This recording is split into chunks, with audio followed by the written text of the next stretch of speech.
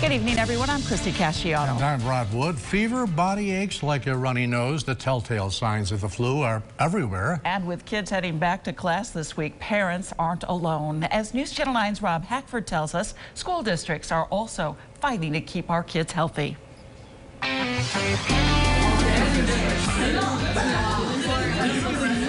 With the number of flu cases spiking across Onondaga County 2 days back from winter break, a full classroom like this one isn't common across the North Syracuse School District. There's definitely more people getting it this year, I've noticed, and it's kind of rippled through my grade. And then that'll start releasing the disinfectant.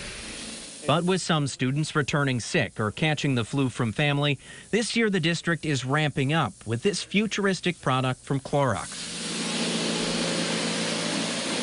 We have certain spots that we do target, phones, desks, pencil sharpeners, things like that. But we don't know what if somebody may have touched a wall or something like that where the flu virus can hang out.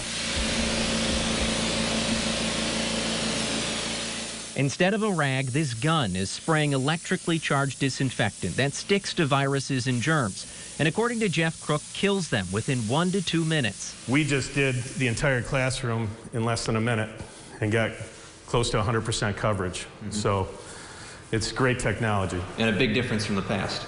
Much, much, much different. Someone would be running around with a spray bottle, could never get all the surfaces that we covered.